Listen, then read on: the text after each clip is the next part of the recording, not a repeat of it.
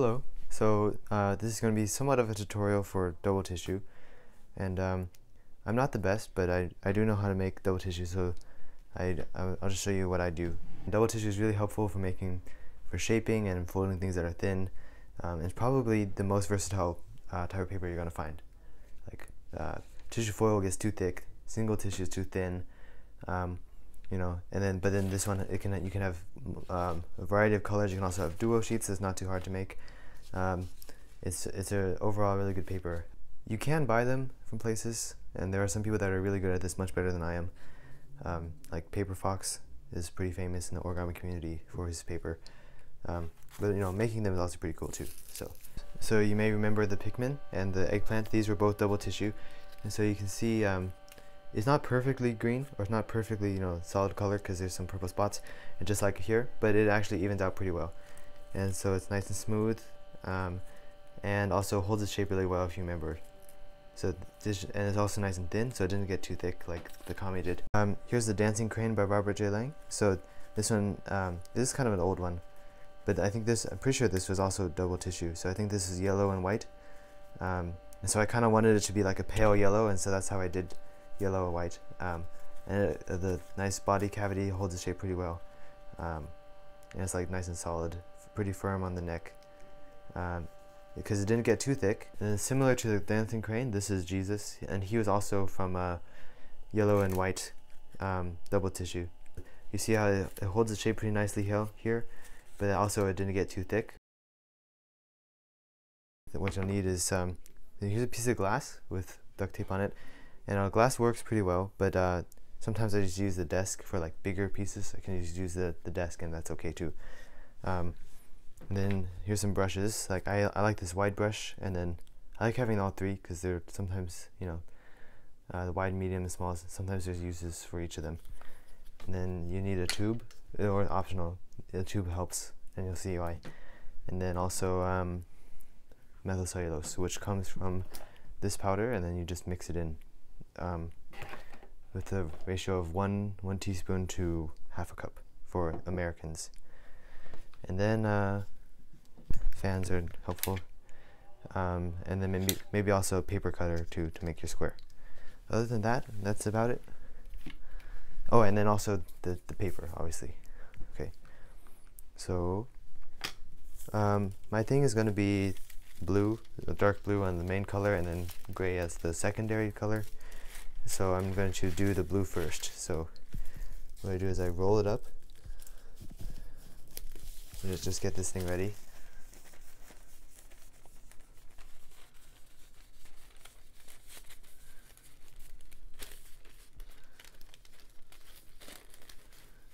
And then I'm just going to put this aside. This is a gift wrap tube, by the way. And I'll put it aside. Now what I'm going to do is I like the medium brush, well, simply because it's the biggest one, but that can fit in the jar. I'm just going to coat the glass.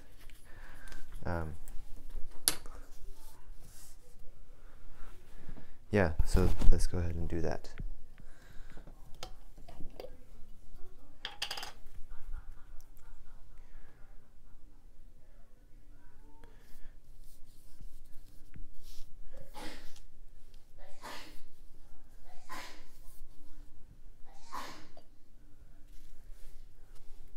Yeah, this is an applesauce jar, and so it makes my methylcellulose smell like applesauce sometimes. That's pretty good. So the first layer, you don't have to be you don't have to put a lot, because all it's doing is just anchoring that first sheet. So I think I put too much. I'm just going to push it up to the top, because I don't actually need this much. Yeah, and I'll use this again later.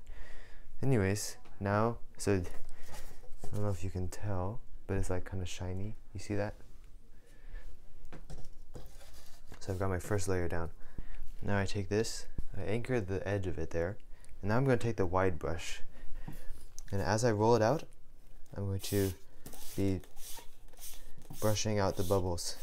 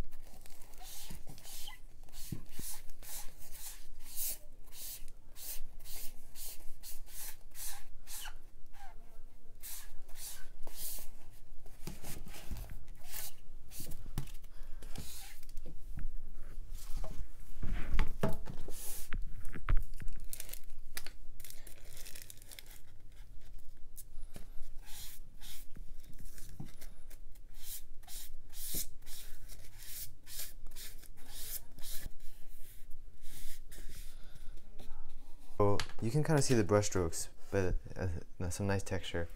And there's not really many bubbles. There are some wrinkles over here, but my experience is that once it dries, it doesn't really make a big difference at all. Yeah, so this is, again, smaller sheets are easier to lay down with less wrinkles. And also, again, I'll only be taking a square, right? So chances are I'll just cut it off here and use all this nice part for the main model, and then this up there will be leftovers. So it's not a huge deal. I do kind of want to save it though, so I'm going to put some underneath here because I like my leftovers, and that's good enough. Before I start the second methyl cellulose layer, I'm going to get the tube ready. So roll it up with my second layer.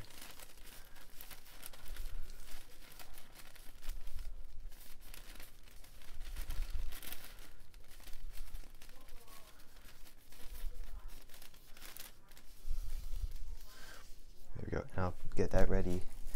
Oops. Now I'm going to go ahead and you gotta go kind of fast on this one, the second layer.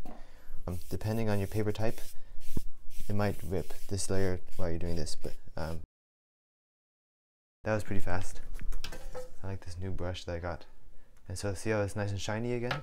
So now it's ready to put the second piece on. Now I've got to try to make sure I line it up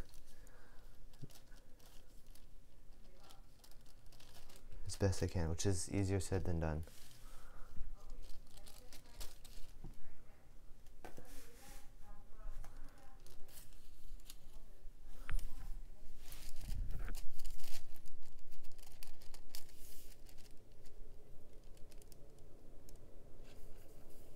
Alright, I think that's pretty good. And I'll line it up on over here too. Yeah.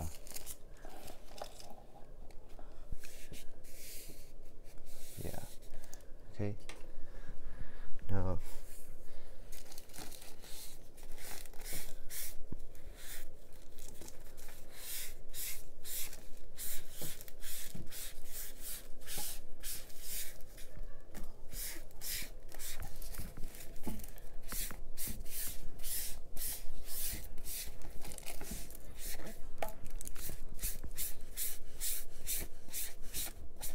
so again, this is not perfect, but we'll make it okay. This is actually looking not too bad. You see how some spots are darker, or meaning like you can see through it more.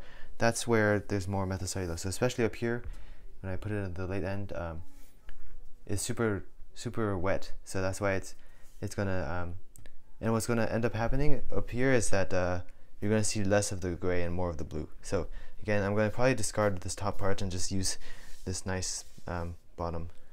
And this is not the permanent texture. It will even out, and you'll be able to see more of the gray later on. Another thing, see how it's like lifting up in the corner there.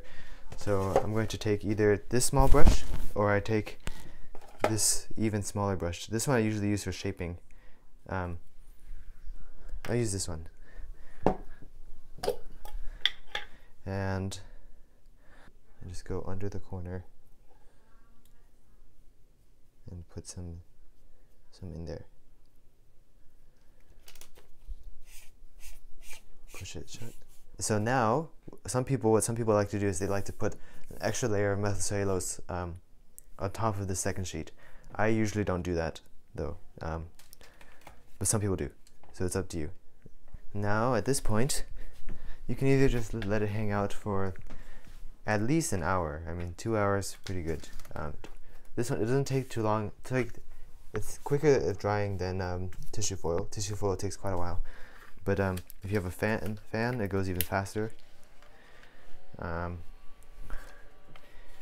I'll just, yeah, so I'll probably just leave this here for like an hour, and then I'll get back and tell you, and then show you how it is, and we'll peel it off, which will be super nice. So it's been 2 hours, some of the time with the fan on, some of it without. And you see, one thing to notice that this part up here, this is completely dry, but because I had put more on up here, it becomes darker. And then And the rest of the thing, it's like kind of is more lighter. And then on the back, that's how it looks. Oh, now comes the best part where you get to peel it off. Let me make sure it's all quiet in the house. Let's go.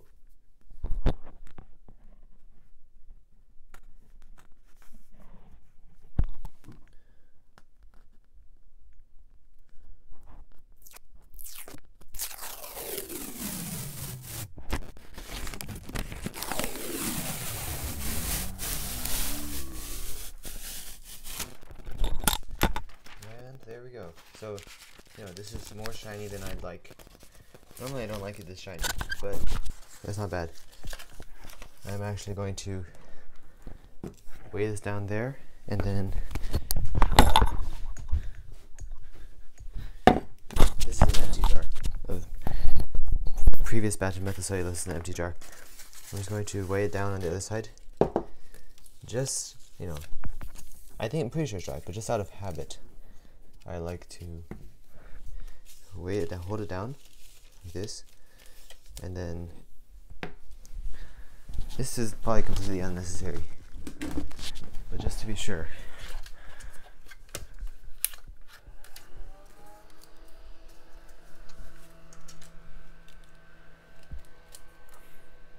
So yeah, I forgot to mention that the first layer, the more methylcellulose you put, the more shiny it's going to be. Like here, I didn't put as much on the first layer and it's not that shiny, but here I think, personally I think I botched it. I put too much methylcellulose on this first layer. But some people like it. Some models prefer a shinier first layer. Now I just gotta cut the square.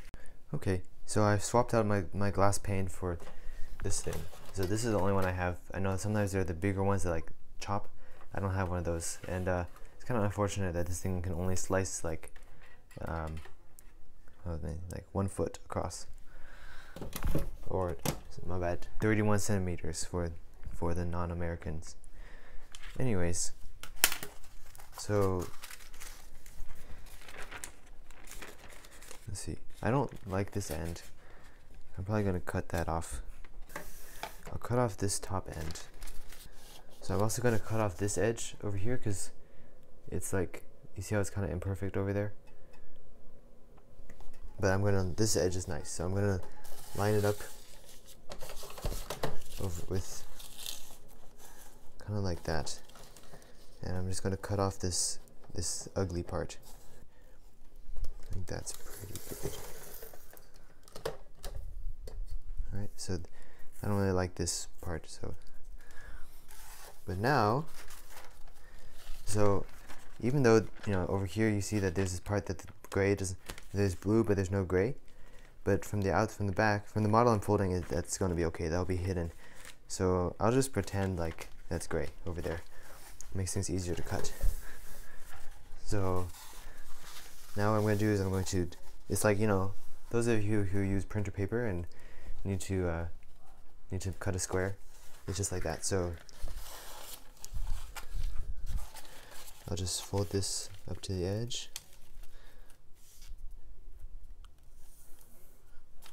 Pretty good.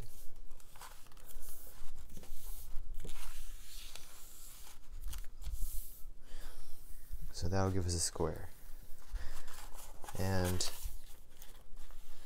now we have a straight edge, mostly straight. I mean, it's not perfect, but most of the time if there's such small imperfections, it won't really make a difference in the end. Rarely will it make a difference. So I'm also going to cut off a little bit below the edge so I can get rid of this ugly, there's some ugly parts. So I'm going to cut that off. And so now I'm lining up over here because this is my nice edge. So that's lined up like that. And then it's sticking out so that when I slice it, this ugly edge is going to get cut off. There we go. And so now I've got myself a nice square.